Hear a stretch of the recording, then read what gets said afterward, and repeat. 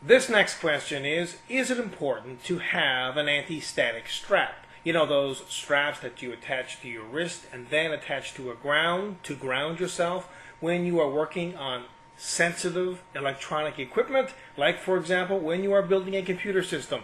Well, you know what? It's a good idea, but personally I've never used one.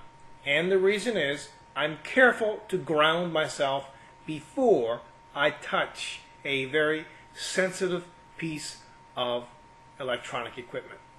And how you can do this is by making sure that your power cord is attached to the power supply, and then you can touch the power supply, ground yourself, and that way you are pretty much grounded, as long as you don't move your feet around on the carpet. If you do move around, just touch the power supply again. But it's very important to remember to have the power supply connected into the wall outlet, and of course the wall outlet would have to be grounded as well for that to work.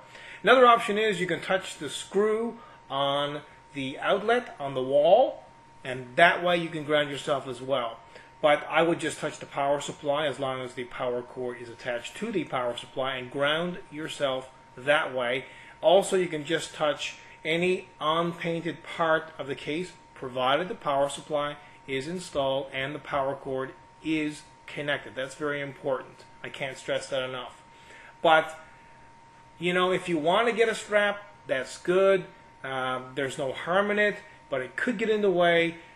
You know, having yourself attached to this strap, I've tried them and I found it just too cumbersome to use. But I'm not discouraging it. I'm just saying that I don't really use them, and I really don't think there is any need to use them if you are careful